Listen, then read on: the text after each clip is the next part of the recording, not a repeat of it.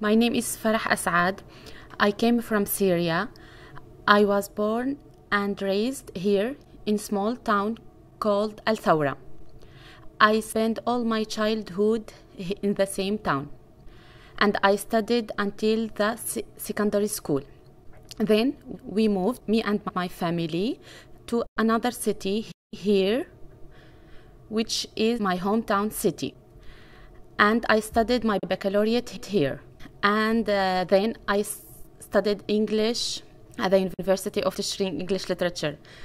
And I chose to study English literature because the English language, it was always my dream. And I always wanted to work as translator between the English language and the Arabic language.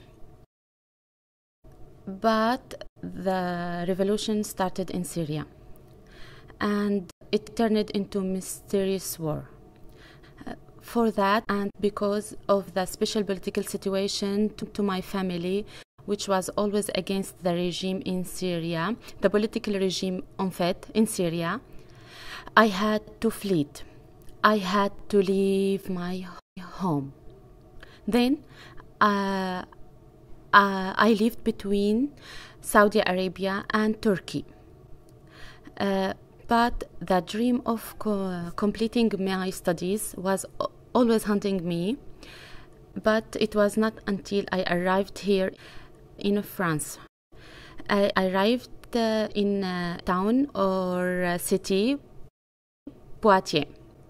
And I heard of the support which offered by the University of Poitiers for the refugee Syrian and for the student here. I started to learn the French language at the University of Poitiers under the support which was offered by all the people who work at the University of Poitiers. And now I'm on my way to fulfill my dream. En fait, maintenant, je voudrais compléter mes études dans le même domaine, mais avec 3 langues, arabe, et anglais et bien sûr maintenant le français. Je pense qu'avec la volonté, ça sera possible et ça sera plus facile. À la fin, je voudrais dire merci beaucoup à l'Université de Poitiers pour le soutien apporté dans la réussite de mes études. Et merci.